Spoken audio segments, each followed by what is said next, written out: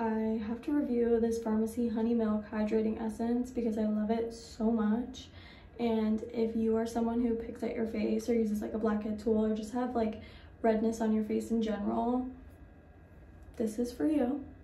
I will pick at my face with the blackhead tool and then put this on after it's all irritated and stuff, and my skin and the inflammation and just the redness goes down like relatively quickly, like almost immediately. And this is also just very hydrating. It's the first thing that I put on. I use it pretty much every day. First thing I put on for my skincare routine. It goes on under everything else. And when I put it on before my makeup, I feel like my makeup just comes out like so much better. My skin is more hydrated and it just feels nicer. My skin just feels nicer in general.